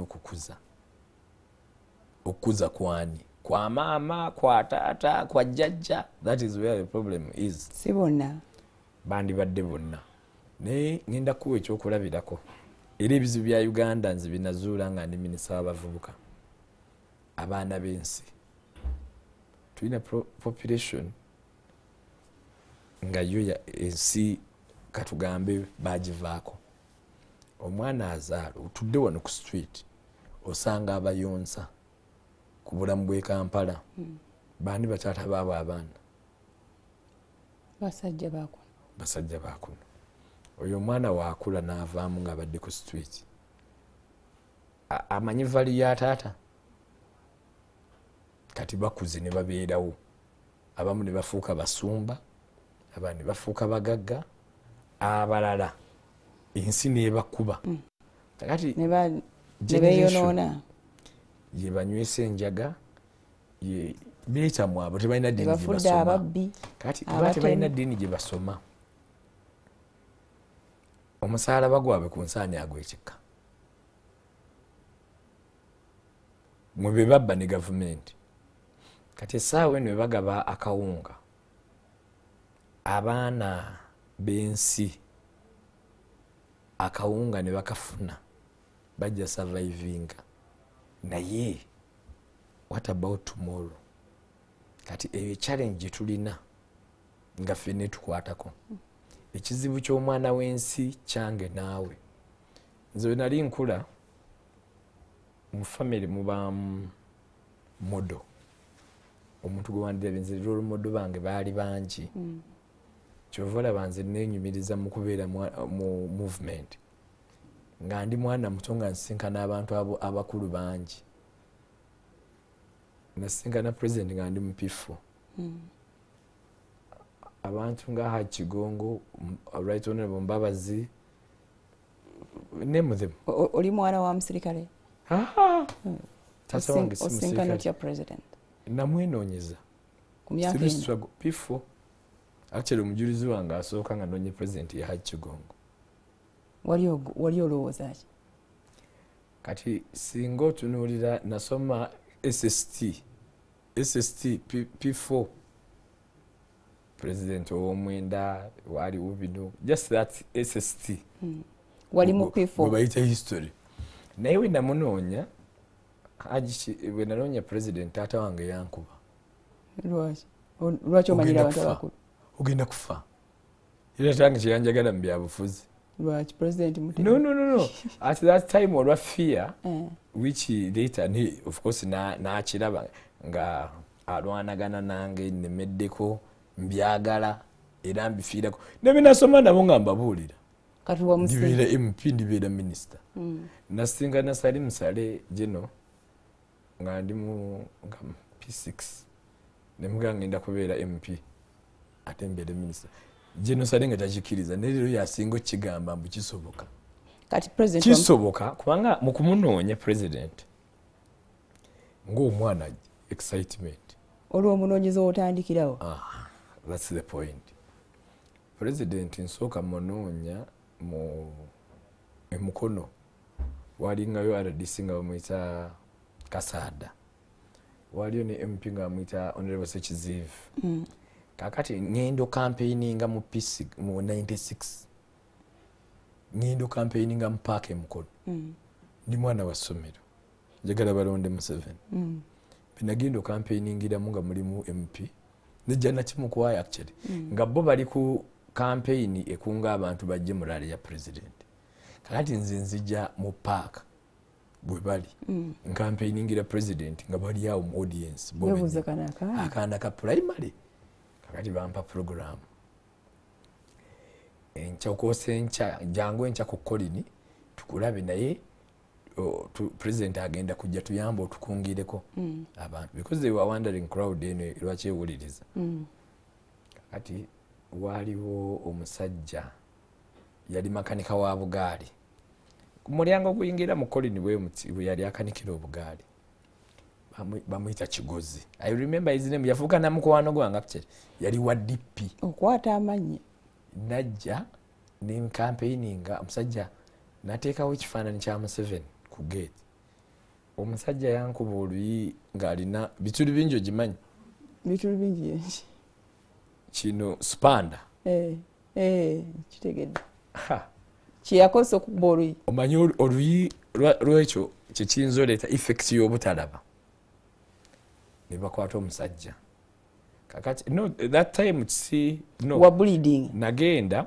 nenjogera namponinga that time yamponinga yakasuka bituli bingi netankwata so president ngajja mukono ne bampa appointment okumulaba kubanga navaawo ku paaka ndanyiza makanika w'obugaali kakati makanika w'obugaali kye yakola president yali ajja nga wasemwogerere nnyo oyo omwami kubanga okulonda competition yali wakati wa Museveni ne Semwogerere nengenda ewaffe kati babuulira taata wange nabadde campaigningira president Museveni ne banzigalira mu nnyumba oleme fuluma enkeera president tuli bampa appointment okumulaba banzigalira mu nnyumba yategeera mbu ina appointment obusungu bwe yafuna nga bamubuulidde tojja kuvaawo leero naye we nanoonya president ekiro najja leezi kakati ku mukolo bampedde entebe abantu Janati Mukwaya ne Sekizivu babuulidde Haji yakulira campaign kati bampadde entebe balina okundaga president entebe bantu te maaso front chairs honorable kakati ekyo honorable lindako katuwumulemu bakubadde n'entebe kozoga ebyaka gyalimeka of course mpifo bane myaka ngemeka nga 8 mwenda kati umulemu katana that was like 96 Okay, it's the last segment of the show to check in Amaso. Thank you so much for keeping around. Trini Honorable Kibuule, Ronald, twamaze ebyabalongo kati tuli ku ngeri jajja naye ku scene emufuula kikyali P4 and he's looking for the president actually campaigning entebe yo bagitadde wali naye kaba kusibidde mu nyumba no najja that was a rally watoloka waita mdirisa nagenda ku somero because the president was coming at 2 so ningenda ku somero in the morning neva ku sawa 5 through the RDC Bishop West Mukono so through when nzija ku somero wali RDC ngamza Robin Kasada that time ntuuka taata wange bamubuulira mbe yagenze ku somero ali wali mutente alinda kola president. It was a big one. Olaba kutadde maaso oli mame maaso mutenti ye wali kati nsinkanye Janati Mukwaya Haji Gongo be bali bakulira campaign eyo ne Kisamba Mugerwa came ali kakati president ajali eti bakiriza speech emu yokka Haji Kigongo ayogera amuyita angamba bamkolede program ku kolini ekiro kusaawa emu nzira ye wange ewaka banzigalira mu nyumba banonye ekiro kiramba batuma Janati Mukwaya ne Sekizivu bali ba MP nga bebatwala mukono that time kati bamubuulirako bantumye bali naje banzija banzigalidde mu nyumba nenge wamo wali amanyiyo nenge yes nabalagiridde nawe ngo oyina okutya nti bayinza kugamba of course nali manyi naye mzee wange nanzigaliramu nagenda ate naye naata nagenda mu kyalo bucha ku macha bamubuulira ate bayinza omukimako ekimutiisa kubeera mu byabufuzi. That was maybe the big reason. naye kati ye atali mu byabufuzi guwa bijja. No, embeera okutya kwe baaliko mu gavumenti ezasooka was the fear. Taata nga yali muwagizi we naye nga atya. Yali tatyamu kubanga so Museveni agenda kwololalegwa ne mu kolini yasinkana bakakuyege besaamulaba. Kati munoonya waaliwo oyo omusajja makanika w'obugaali ansanga nga president amaze ogenda luli yakasukira spanda this time ankuba oluyi ngenda ne mu ddwaliro mulagona eriiso teriraba eventually omusajja bamunoonya bwe bamukwata ng'omusango munene nnyo at that time kati nga nayuziza ekifaananyi kya Ssemwogerere yaga nayuziza ekifaananyi kya Ssemwogerere kubanga waliwo ekya Museveni natimba posta ya Museveni ku ya Ssemwogerere waggulu saabika ye naye waggulu waayo kakati ono nakifiirako kankukubye kubanga nze mpagira Ssemwogerere otimba oti ekifaananyi wano kati ekiseera ekyo waliwo omusajja ng'amuyita Ssemanda yafa. Kati Ssemanda yali amanyi omusajja ono mukumusiba asaba ekisonyiwa taata wange ayingira mu musonyi nga muga sigwa mu kibi. Actually president yajja n'andaba mu ddwaliro I think President Museveni azze okulaba 9-year-old. Sokoleke honorable waliwo bakusibidde mu nyumba twavuddewo. Of course ono lugenze wamulaba wakugamba saamulaba kakati agenda that time yagenda wa campaign zaali zeeyongerayo bakunoonya ne batakulaba tebasindika bantu waka banoonyeza ekiro kiramba babuliddwa program bagikyusizza kakati that time wayise olunaku lumwena muzeeyi yajja mu ddwaliro so amanya tusonyiwa omusajja ampa appointment erwakitula ngenda ogenda otya bampita ebaleeta emmotoka nekukimanga baaliwo abaami mukwaya yaliko mu meeting kubanga mukwaya nali mumanyi Janet netugenda nemulaba erwakitula kubanga ndooza bwe yava emukono yeeyongerayo biseera ebyo ne baamiriya kyambadde we are closed naye then actually isitula abantu gye batamanyi how you come to be close to the president much later bwe nalabira amama then sale because I met genocide ate mu P6 so wano ndo kutwalirwa kitula ki njogera naye oyagala kumugamba ki that is the question. President yanteka ku test nga manye SST wange president omwenda of course nali na achievements ze yakola nga nzimanyi era SSC yabeeranga subject yange nungi ne history so I could compare comparison y'obukulembeze obwaliko n'obwa president Museveni naddala ekitta abantu okujjawo ekitta abantu n'okukkiriza democracy okukkiriza abantu okulondebwa ate ye naye okwetabamu kubanga ali yeetaba mu kulonda before na losing but he never gave up. Actually that's what ekyo ki-inspiring nnyo president okubeera consistent ebimu ku bimumpagiza era byemukkiririza mbiri bimu omwami oyo alengera wala and he has always been consistent. Wowulira speech ye ey'ekinaana n'ey'ekinaana mu omukaaga n'eyakakati bifaanagana kikebere ebaamu vision ebaamu ekintu nga akirambulula kuba mu kinaana yagamba banaamuba obulwajja agenda mu nsiko which he did. Neleero akugamba kino wakati tukuba referendum tubuuza abannayuganda tuddayo mu bibiina oba tusigala mu mugendo. Yajja n'agamba agenda kuritaringa mu 2 emeka ejo kuritaringa abantu bazze bamusaba weeru ye kuritaringa naye yandikyagadde naye Uganda wajaga ati tunatuukawo ebimu ku byamulwanya biyinza okwonooneka. Mugenderwa kitula omusinkana mugasimbagana mulaba akati ankwasa abantu at that point yampitira Amelia kyambadde Amiri atandika okunoonya, of course nga mulaba mu secondary through that channel ne Hakigongo ntuuka ku dining they engaged me mu kusoma kwange. President ampeerera mu university antwala ebweru okusoma ampa omulimu. Kwega yakuzaala bwe yakulaba n'akuzaala. Politically he did. Olwo taata we aliko ki? Taata wange akaayana naye yandeka. Eventually waliwo olutalo lunene naye nga si lwakubeera mbutowagira Museveni kuntiiririra. Omwana ayagala kweyingiza ku ebyobufuzi bissa era etuuki mu time okukkiriza mbu ngenda bibeeramu. Generally yalinga alaba nga venture embi olw'ebyo byali biyiseemu mu Uganda. Kakati nze ku lwange nenyumiriza mu kintu kimu, singa neetya nandibadde bino sibituuseeko.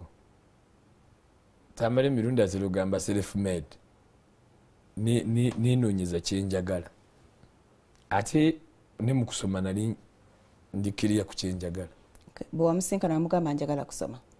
No, president actually at that time taata wange yali ampeerera naye nga nina connection naye kati senior 1 awo nga n'okwetwalayo nsobola, senior 2 senior 3 kati university nga bw'otuuka actually ampa mu secondary nakulamu kubanga nalina connection ne Haji nga nfuna deployments eza mobilization direct. Kola bino I could get some order nga ye ate nga naye wali communication weeri.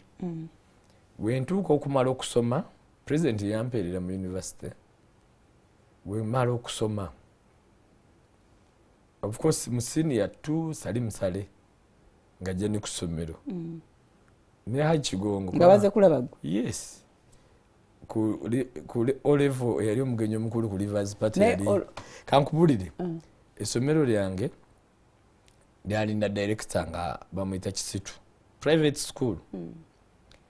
Atuuka twalina party ey'aba senior 4 Peter Prime Minister nga omugenyi omukulu Nsibambi. Yes. Kakati teacher nga akaayana nga they didn't expect. Professor Nsibambi omugenzi yatuuka saawa 4:3 nga twamuyise ku 5. Ndi wabaawo okuwekanga kw'essomero. Tetuneetegeka ate omugenyi atuuse ye n'agamba ye bamuyita ku 5 atuuka 30 minutes before. That was his principle. Essomero teryakikkiriza naye Nsibambi n'aganze ndi wano ku lw'aba student nzize ku pate y'aba senior 4. So to the school it was like a shock for them. Kati Nsibambi n'amala pate essomero ne lyagala lyowuninga omukolo gwaffe ne likaminga in. Kati director waffe n'aŋŋamba osobola okunnyamba n'otuyitirako Minister wa Defense that time. Kati Minister wa Defense yali Amama Mbabazi. Nimugamba ye twajja wano ku conference center Mbabazi nga atula wano kwa high command. Bwe twajja ne director wange w'essomero Minister wa Defense Prime Minister agenze naye kati essomero lyagala Minister wa Defense abeere omugenyi ku speech day. So nzija wano nkolera appointment edu teacher ne director. Bwe twajja wano conference center Amama Mbabazi akkiriza yali Minister wa Defense ngajja ku mukolo gwaffe.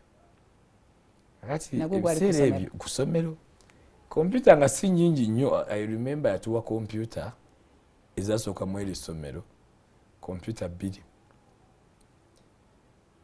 zeyatuwa. Kati essomero director wange yali yavuganya ne Bakaloba kuba MP naye nga Bakaloba yamuwangula. Kati Kisitu Bakaloba yali MP nga awangudde Kisitu. Kati nze nina ambition naye nsoma.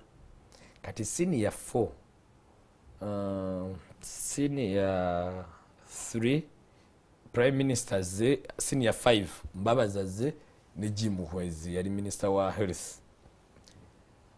Kati scenario gyenjijukira bangula essimu zaali twayinanga call box ku ssomero nga call box eyo gye mpaayo kubankubira bo bali kati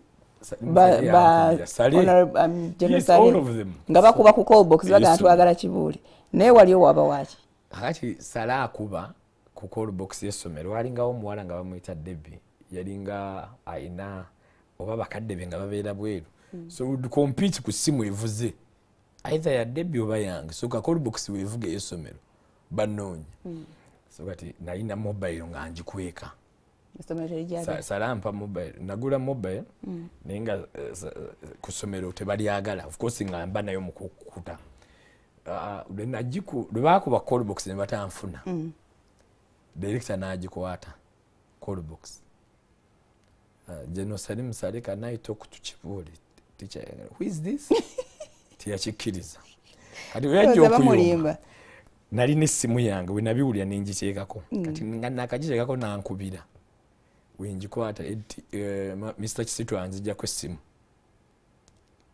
ngembadde njogera ne Sale we yagizaayo mu ofiisi ye neekuba n'addamu n'agiro namga Salim Sale n'amubuuza omusirikale ye kati Sale n'amugamba nakubagana kakati that time Sale najja ku ssomero azekula Kibuule nayingira mu ssomero nga n'essimu yange bagiwambye nabanje essimu yange kubanga nafuna omukisa niyo kwogera n'omukulu empa essimu Sale yajja n'akyala n'ategeera ensoma biki yabeerawo eddakiika nga 4 mu kalaasi kati nenvaawo kati jjukira Mbabazi ajja like a week essomero lyetegeka kakati connections zange ezo zayamba essomero okubanga balizimba ne liva mu wadde lyakyalo naye lyamanyibwa at that time kati director wange asaba omulimu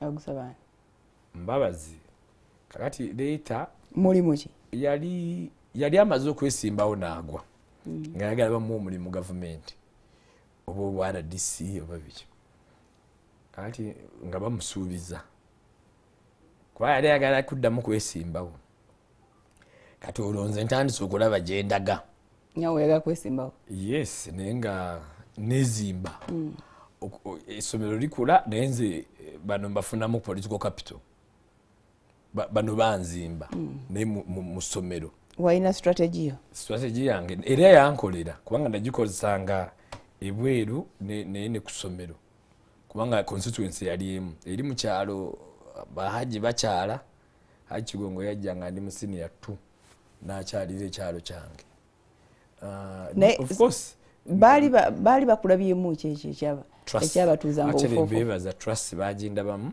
ate bambeererawo you know they nurtured me politically era nze nina abasomesa b'ebyobufuzi bangi abantu bangi abandi abanga ndi muto bandabamu essuubi Mike Mukula abunga bajja kusomera mu senior 3 you could come and visit me even at school wali mwana alemerako muganyera banoonya nga ate nabo banoonya kyekyasinga okunsanyusa binanoonya banoonya era mbawe ebitiibwa kubanga leero otunulira omuntu nga Haji Kigongo emyaka gyange nejje gyali minene otunulire Right Honorable Mbabazi oyo nga nvuga nali simanyi amanyi novuga emmotoka nanzaayo mukono ekiro noddira Minister of Defense n'akuvuga n'akuzaayo waka nejjokonkona nga otya bagenda kukuba kubanga wali muwa n'okonkona geeki nga naye agenda okugulira agenda kukuba emiggo naye ng'ogumidde ku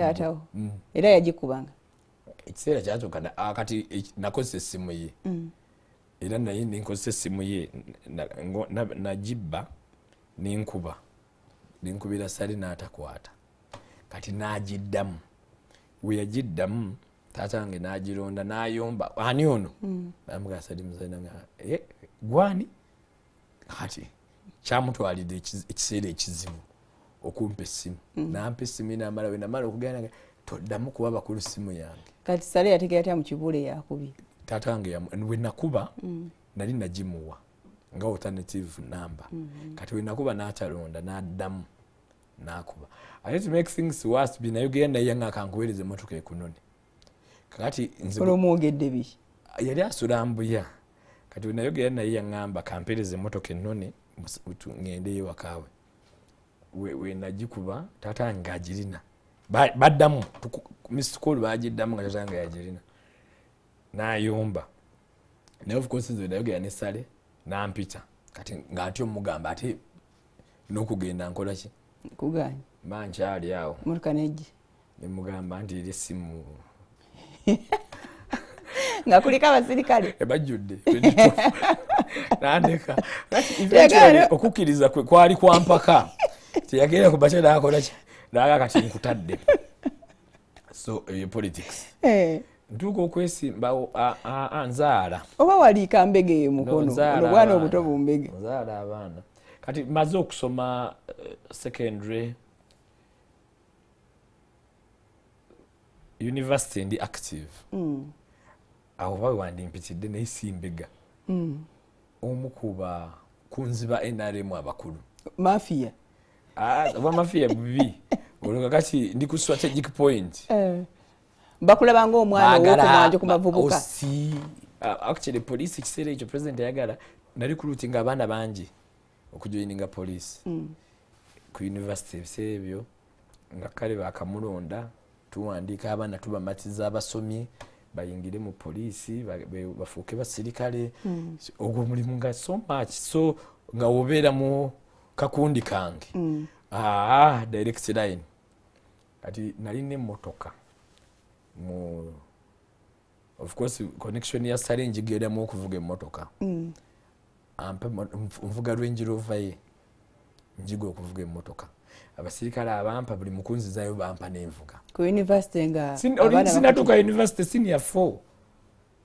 ngovuga Range Rover iye yalinga ya blue nga batuku antuma okunzi zayo ne bampamu n'envuga ne waba wagiza no abampadde banzizeeyo eka ninga kachebeza okusinkana genocide ebiseera ebyo nga asula gaba wali ku Cape ninga we manzirayo mukono bampamu n'envuga abasirikali bampadde okunzaayo bamuyitanga Kayuwa yalinga driver we ngampa enjiga akati taata wange n'agenda nga nvaako kati olunaku lwenzijjukira nava wano conference center saa 6:30 n'amama Mbabazi anvuga antwala ku State Square anfune taxi nga teri taxi amama anvuga motoka ntono yali alina akamotoka kavuze katono tutuuka ewaka nyumba yaffe eri ku kkubo mu katawuni wali Embalala ayingira we yayingira ambuuza ogenda kuyitawo osulawa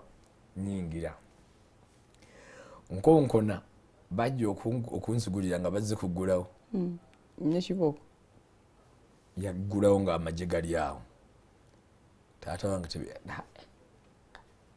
ovaawo nemugaa nze ne Minisita wa Defense olwokubaganya baleme kukuba kubaganya kyokka naye nga ndi mugumu nkona nina gyenva wonkubira naye bakuse nina gyenva kati gyengenda ndabayo ekyo nenkyebaza kakati we yayingira nenyingira mu nyumba enkeera ne bambuuza programu yange kati nali nayise sale nga ava ggulu ebiseera nga byakkonyi kati amawulire gawandiika genocide to stay in good until Konyi is no more, something like that. Kati mpita abantu wali bajja okukyalira mubulidde wali abavubuka bakuba mayinja tubayambe bakola mu Kwale bwe tubayamba amayinja gano baga konkopu obuganga bubazibu walira okuba bakozesa mikono ebiseera ebyo nga kizibu okufuna obuganga explosives so sarakiriza jja kakati ebiseera ebyo Juma Seiko yali muyambiwe ne kakati ndooza yali captain ajja atuuka Embalala yankubira essimu bampadde essimu eno kino sale ajja angambye nzije wano ombulire program kati Seiko alowooza omusajja omukulu gwagenda okulaba alaba omwana omuto ajja ankubidde biki ambuuza gwe agenda okukyaza genocide wano mbuye agenda kutuula wambu wali mu kisaawe kakati RDC Seiko akubira RDC RDC ngagamba affe tetumanyi omukolo ogwo tetugusubira RDC bali bamuyita mwami mubiru wali tobategeezeza sali musala akyalira kyalo ajja waffe mbakubi bamayinja kati mbulira chairman w'ekyalo naye agaana ffe tebatuwandiikidde RDC tamanyi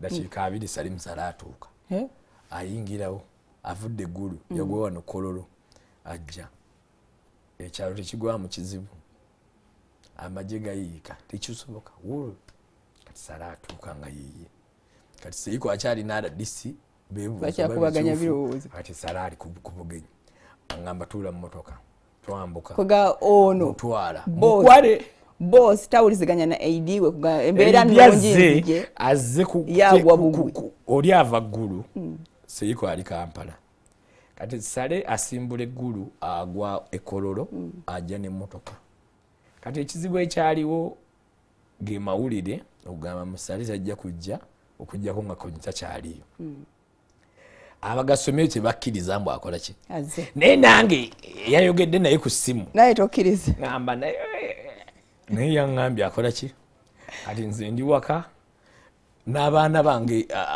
bannannyini mukolo bo beetegese abakulembeze bawakana nogampe mumwe mumanyi kasaatuuse ajja agenda gitumwagala kachairman ajjoweresi wano njagala atnyandiza omukongo mugawagaye tajja n'omugana so omusajja we bambi yafudde baali bamweta Katumba afudde mu mwezi guno era mukama amuwe ekiwumula ekyemirembe kakati ngamba nga Katumba nga abaana banga ffe tujja kwogera nga chairman ffe tetumwagala tegambye omukolo teguliiwo nga nkwatemu ensonyi nga ngamba Katumba chairman akole ki ayogere kati nga Sara ayogera ng'abawa akatale ke baagala ng'abawa obuganga nga mbeera ku foomu kati awo enfuukira kansala tebatawala nakulonda baagala tukulangirire weesimbewo kuba kansala kati olutalo lwa chairman okuŋŋaana naye nga oba kansala of course tebuliiko sente so mu senior 6 vac kati gye tulimu nfuuka kansala kugombolola enama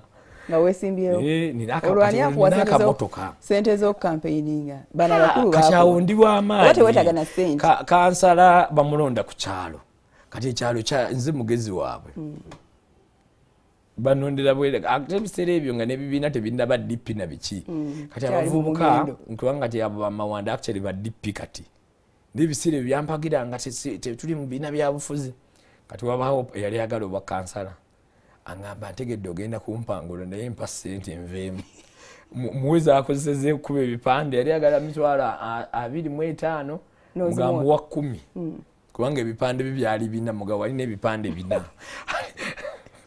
kati muvuko we bamwizanga Kenny yalinga Kenny erinnya eddala nderabidde abivaamu nfuuka kansala kati kansala avuga emmotoka ojja kugombola okukiika ne bakuwa emitwalo 2 ng'amafuta ataddemu ga mitwalo 6 ng'ekibalo tekiriiyo kyokka ate muwa kansala nga muwa kansala mugirako abazze okuwuliza abavudde ku kyalo kyo ng'ova ku university n'osala n'ojja kuki university wasamina wa UCU kati ogenda okusoma olosoma cost actually mu UCU nsoma social work ninasooka nenkola nasaba lo nensoma ennaku 2 nenva nenbikyusa no obudde obwokulinda kati obudde bwokulinda nenkola kosi nenkyusa naye abaana be nasomanga nabo nga mbabuulira nzi nsoma kubeera mukulembeze njagala bwa MP ate nja kubeera minisita kati ekisinga okunsanyusa mu dreams zange ezo zonna za becoming true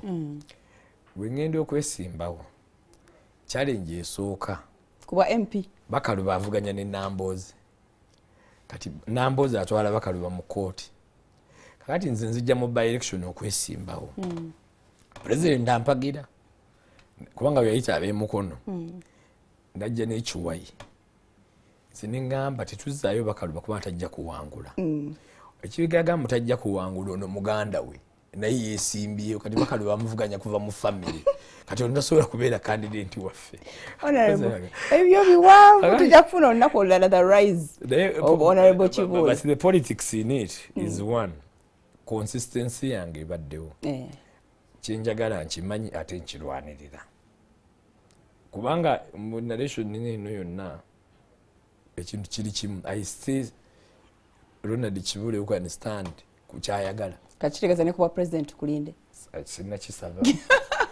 Sinakisaba kubanga. Tobeera mutiti. Nabeera ambition yange. Yobwe mpiyali. Kale nga taata waavuddeko. Kubanga Godfather ngaavuddeko. Naye lwaki mwagala aveeko? Asigambye gwagenda kuvaako. Naye atooza agenda kubeerako paka mu Uganda ekyamwetaaga. Kale. Kubanga ekyamwetaaga tulina bye tutanatereeza. Tujja kuzza. Akadde katuweddeko. Thank you so much for accepting to share story y'abalongo. Tusaba Mukama yongere kugumya ate akuwa ekyo ky'osinga okwagala eky'abalongo abalala. N'abanda nnyongere. Kubanga really naye Mukama bawe ekiwumula eky'emirembe. Farida weebale nnyo at least okumpa omukisa guno okwogera ku baana bange mu mwezi guno. Neebaza bamaama baabwe era bamaama b'abaana bange okubeera okumpa omukisa ogw'okubeera omuzadde ate era n'ogw'okubeera ng'abaana bange bampa omukisa okubaagala without limitation. Tobakutulamu. Sibakutulamu. Oli musajja no mmeketa. Ate mbeera nabo gye njagala. Musajja mmeketa akuuma abasajja abakyala babiri mu nnyumba emu. Nkuwa ekitiibwa. Salaamu alaikum. Nayongerako. Wayongerako ali basatu. Kiri mu staan. Asiwe ngambye. Abasiraamu bagamba kuwasaba. Fulire ddala Haji. Naye olaba bwaji nga buyinza okunyumira. Nnyo. Kubanga wali omusajja ekabembe bamuyita Umaru. Namuwerekera ng'agenda okwanjula. We yatuuka okwanjula n'agamba fe abasiraamu ne wiiki gy'oyinza okumperekera n'ennyanjula.